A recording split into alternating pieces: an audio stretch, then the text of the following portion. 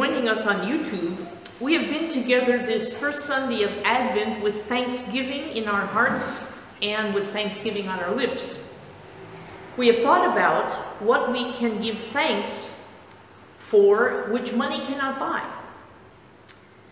And that has been an interesting thing to hear what everybody has, how they have responded.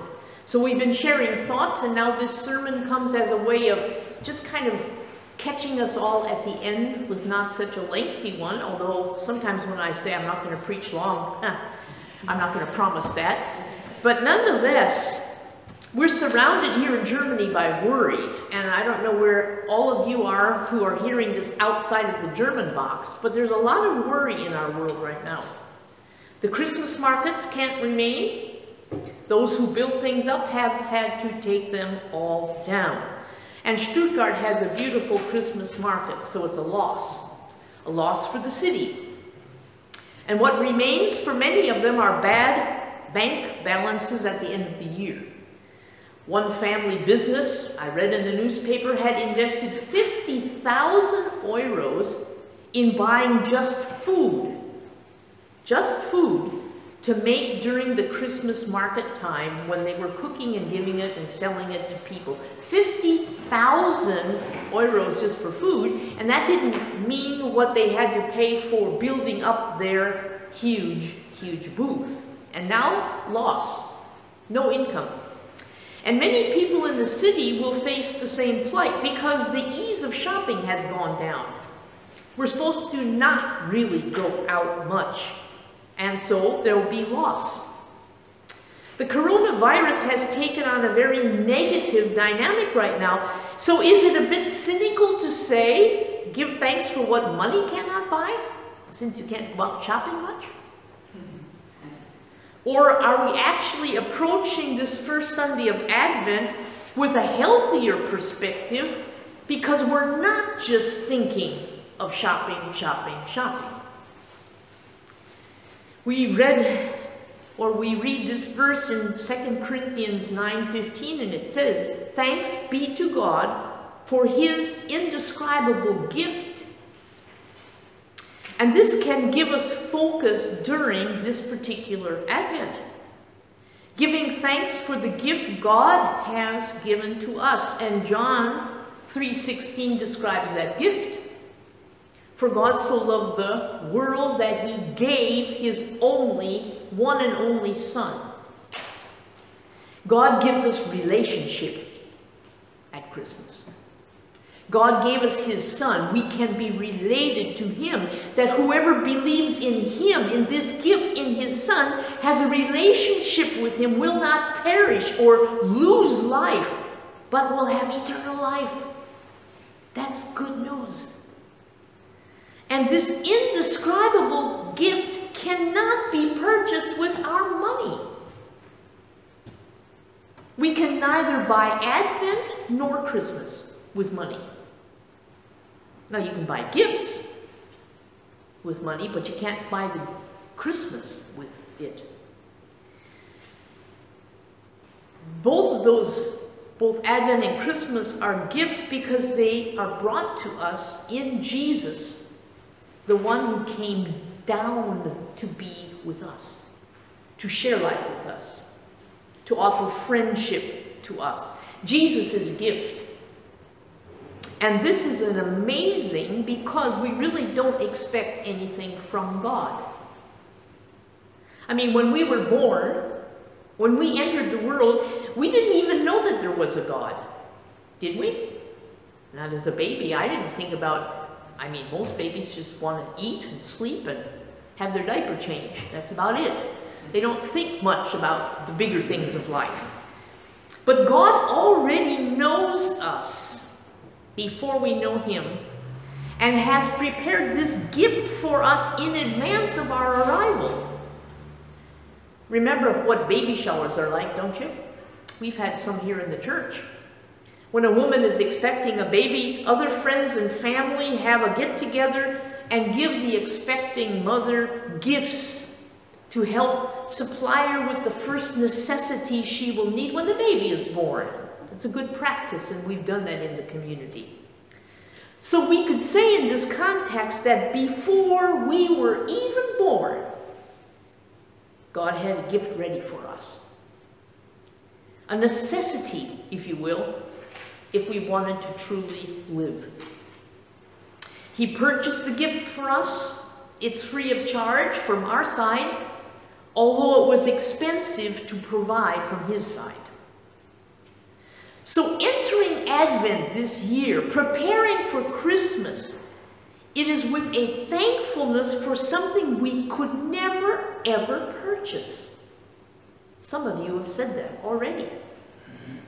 We simply don't need a sentimental waiting for baby Jesus to arrive.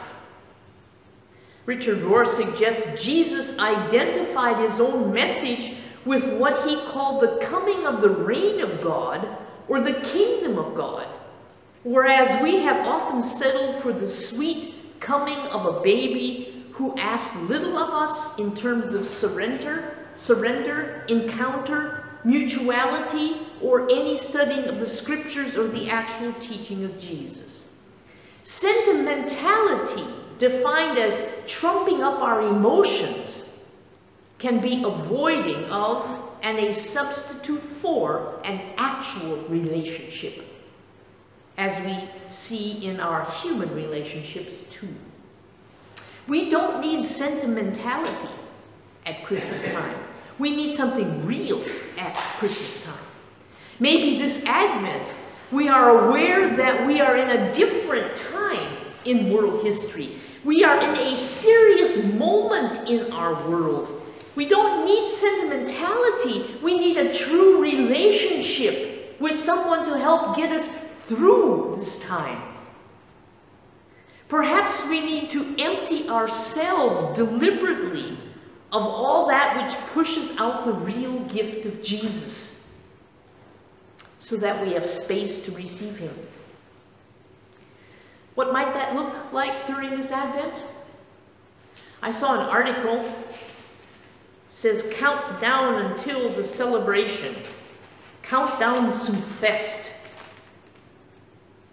And it was talking about Advent calendars. The history of Advent calendars. And in the beginning, I thought it was interesting to have children.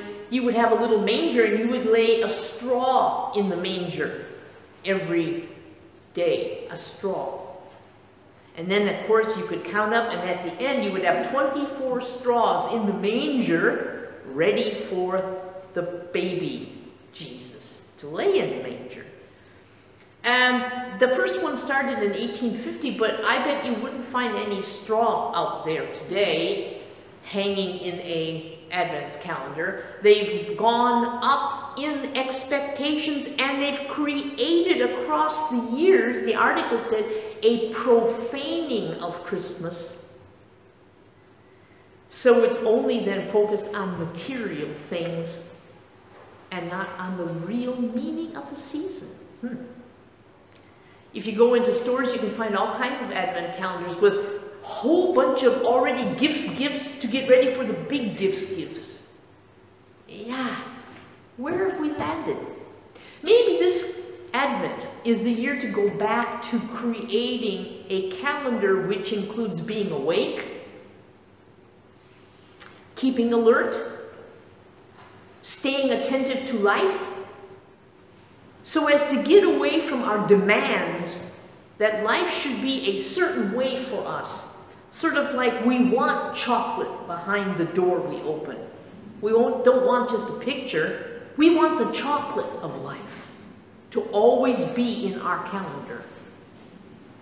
Or as Richard Rohr suggests, when we demand satisfaction of one another, when we demand any completion to history on our terms, when we demand that our anxiety or any dissatisfaction be taken away, as it were, why weren't you this for me? Or why didn't you do that for me? We are refusing to say, come, Lord Jesus. We are refusing to hold out for the full picture that is always given by God. Perhaps this Advent, I'm challenging all of us we can sing and pray more clearly, "Come, Lord Jesus," and then wait expectantly for what he wants to give to us in our living. For Jesus comes, like he did in the past, so he will in the future. In our private lives, as well as in our suffering world, Jesus comes. So when we sing this Advent, "Come, Lord Jesus," this is a powerful hope for the world, for our private world, and for the world at large. May we truly pray that this year. Come, Lord Jesus, come. And all the people said, Amen. Amen.